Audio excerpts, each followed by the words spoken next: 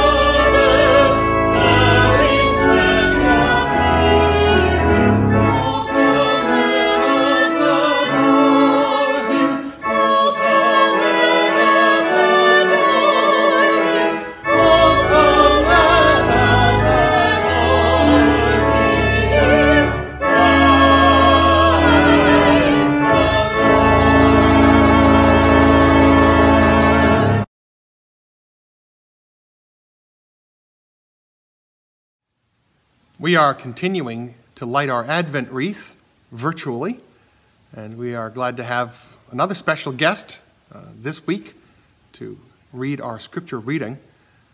This week we light the candle of love, representing the love that Jesus has shown to us by coming into the world for us to give himself for us and to us. May we, today and throughout the Christmas season and always, reflect his love to everyone he brings into our lives. Amen. John chapter 3, verse 16. For God so loved the world that he gave his one and only Son, for whoever who believes shall not perish but have eternal life.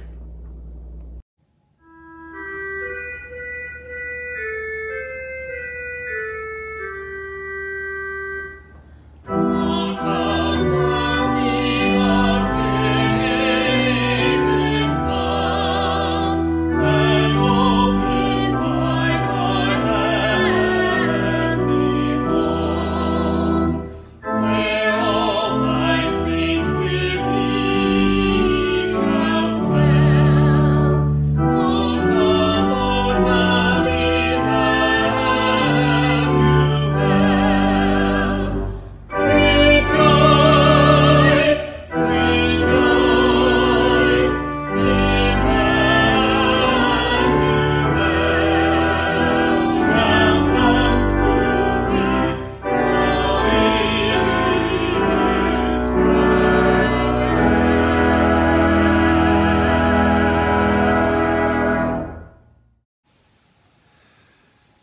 Now, would you join me in prayer?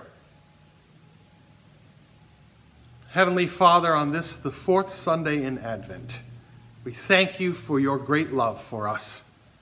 Love that you showed to us when you sent Jesus, your Son, into the world. Father, help us to be conduits of that love, that we might show it to our neighbors and to our friends and to our family.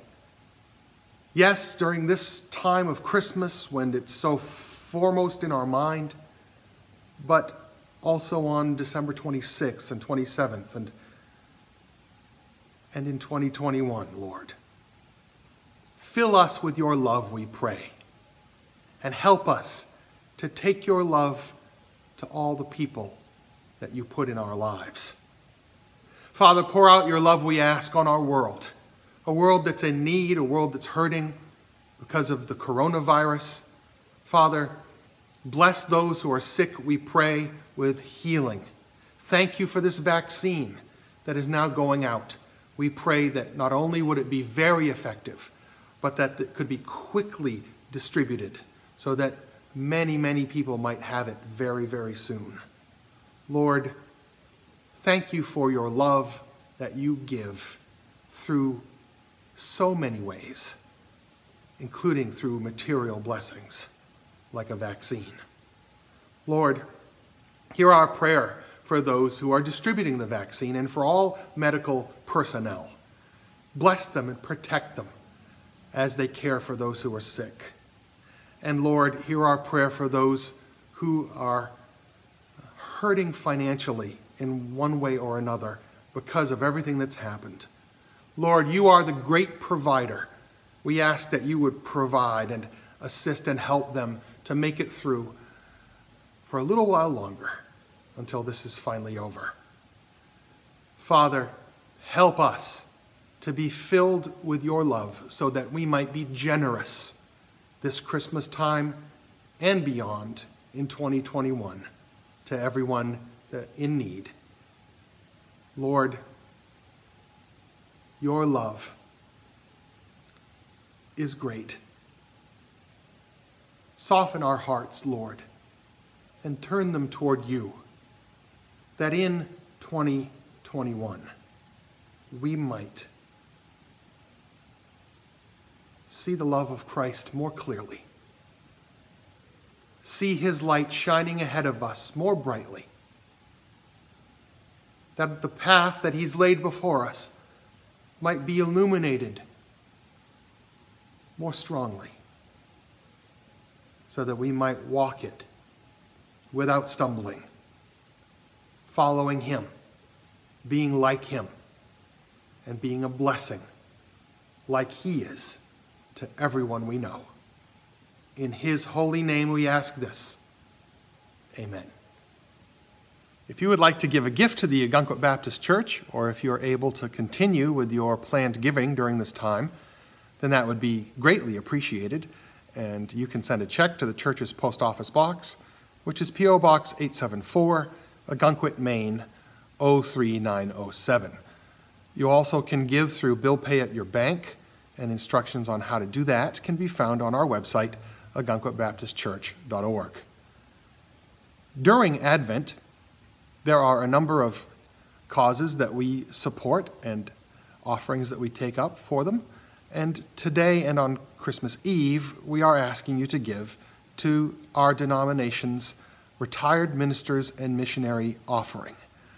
These are funds that go to give a love gift to retired ministers and missionaries at Christmas, and also that act as sort of an emergency fund for retired ministers and missionaries, many of whom have spent their entire lives in dedication and service to God and to the church, to help them when they're in need. So we are asking you to prayerfully consider giving a gift to the Retired Ministers and Missionaries Offering. And if you'd like to do that, you can send a check to the post office box and put in the memo RMMO. Thank you for supporting our ministries.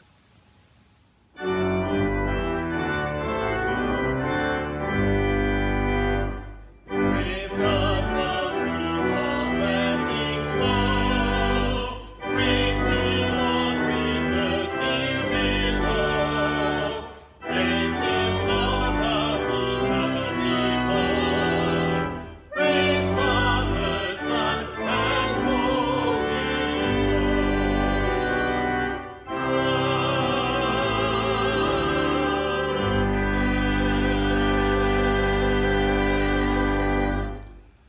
During Advent, instead of a regular sermon, I have been presenting dramatic monologues, and today will be the fourth and final dramatic monologue that I will present. We have heard from King Herod, we've heard from a shepherd, we've heard from Joseph, and today we are going to hear from one of the Magi. These monologues are based on scripture and on historical research, but they do, of course, take some liberties and make some extrapolations, especially when it comes to characterization and to motivation. I hope that you are finding that they bring these characters alive for you during the Advent season. The scripture lesson today is Matthew chapter 2, verses 1 through 12. I'm reading from the New International Version. After Jesus was born in Bethlehem in Judah, during the time of King Herod, Magi from the east came to Jerusalem and asked, "Where is the one who has been born King of the Jews? We saw his star in the east and have come to worship him." When King Herod heard this, he was disturbed, and all Jerusalem with him. When he had called together all the people's chief priests and teachers of the law, he asked them where the Christ was to be born. "In Bethlehem, in Judah," they replied, "for this is what the prophet has written. But you, Bethlehem, in the land of Judah, are by no means least among the rulers of Judah. For out of you will come a ruler, who will be the shepherd of my people Israel." Then Herod called the Magi secretly, and found out from them the exact time the star had appeared. He sent them to Bethlehem and said, "Go and make a careful search for the child. As soon as you find him, report to me, so that I too may go and worship him." After they had heard the king, they went on their way, and the star they had seen in the east went ahead of them until it stopped over the place where the child was. When they saw the star, they were overjoyed. On coming to the house, they saw the child with his mother Mary, and they bowed down and worshipped him. Then they opened their treasures and presented him with gifts of gold, of incense, and of myrrh. And having been warned in a dream not to go back to Herod, they returned to the country by another route. May God bless this reading of his holy word. My name is Caspar. I come from the great and mighty empire of Parthia, or as you might know it, Persia. Yes, the haughty Romans did not rule the entire world, whatever they might like to boast. We Parthians fought them to a standstill for many years and stopped their otherwise inexorable expansionism cold at our borders. I am one of the Magi, a prince of the realm and a scholar. I have always been fascinated by knowledge and filled with a desire to find the truth of things. I have spent much of my life studying many subjects. The greatest of those subjects has been my study of religion. We Parthians have always believed in a great God of goodness who was opposed by an adversary of evil. But I set aside those beliefs to conduct my study. I searched high and low, near and far, to seek the truth of the supernatural world. I studied scrolls and conducted interviews with members of religions great and small, seeking the truth about the gods, seeking to answer one simple question: who created man? In my research, I found a vast array of ideas about the gods, none of which satisfied me. For these gods were petty and foolish, and were filled with betrayal and hatred and greed and lust and all of the things that mankind falls into so easily. And I thought to myself, are these the great gods that we must serve? They seem just like us. Perhaps worse. They did not seem like gods at all, but rather like the creations of the imaginations of men or of the adversary. And many of these gods relied on their followers for sustenance. In their rites and sacrifices, these gods found food, and without their followers, they would starve.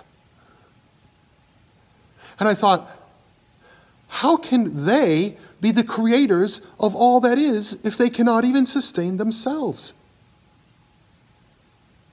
Indeed, the more I studied these gods, the more I became convinced that there must be another, higher God, the Most High God. And it was then that I came across ancient texts that had been handed down to us from the time of Nebuchadnezzar, king of Babylon, and Cyrus, king of Persia, that they had received from a wise man named Daniel. I read of a God named Yahweh, a God who was not like any of the others, a God who transcended this world and yet was its creator and sustainer, a God who simply spoke and all things came into being by his mighty command. I read of a God who was patient with his people, though they were disloyal to him again and again. And I read of a God of righteousness and holiness, in whom there was not even a hint of evil or wrong. And my heart rejoiced, and I proclaimed, these people have found the great God of goodness, the Most High God. These people were Israel, a nation my ancestors had conquered, and who were now under the thumb of the mighty Romans. I sent to there and everywhere, and gathered their writings until I had them all. And when I had read everything and seen all the wonders of the Most High God, I fell down on my knees and lifted my hands to him, begging that I too might be considered one of his people. Through my continued study, I discovered ancient prophecies of a coming king. I learned that the scholars of Israel thought this king would come to free them from the Romans. But I soon began to see that this king's mission would be much greater than that. This king was coming to take the rebellion of his people upon himself and pay its price. Their prophet Isaiah said, "The punishment that brought us peace was upon him, and by his wounds we are healed." And then I discovered that this promise of peace for rebels was not for Israel alone. Again, their great prophet Isaiah said, "I will make you a light to the Gentiles, that my salvation may reach to the ends of the earth." Amazing. Praise the Most High for his great love and mercy. He will provide a sacrifice to pay for the rebellion of all people and to bring peace to all the earth. But when would this happen? I wanted to know. Again, I scoured their writings. And in the ancient book of the numbering of their people, after their escape from Egypt, I found my answer. The words of Balaam the prophet concerning the sign of the Messiah. Behold, I see him, but not yet. I behold him, but not now. A star shall rise up from Jacob, and a scepter shall come forth from Israel.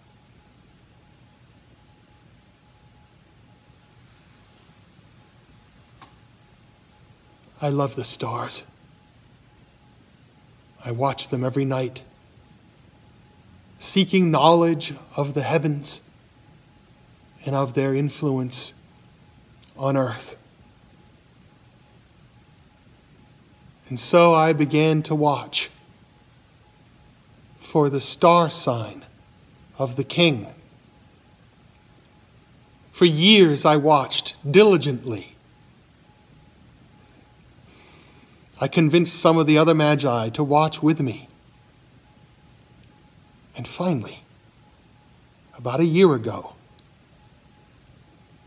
it appeared. It appeared in the sky over Jerusalem.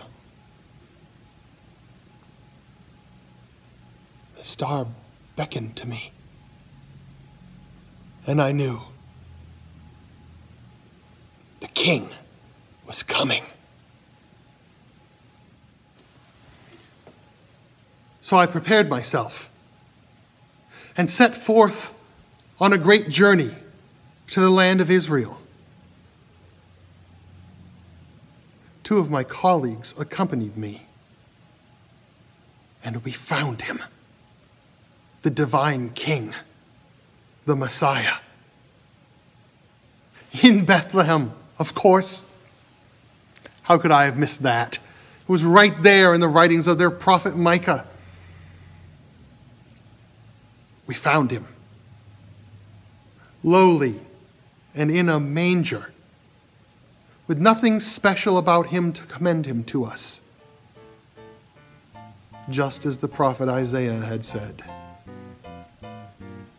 And we knew. So my brothers and I brought forth our gifts, and we bowed down to him and worshiped him and gave him the honor due a mighty king. And I rejoice, and always will for as long as I live, that the Most High God sent this child for his people, and that we too are included in the coming salvation. I rejoice that when I sought for him, he did not hide his face from me, but that when I sought for the Most High God with all my heart, he allowed me to find him and his Christ. Hallelujah.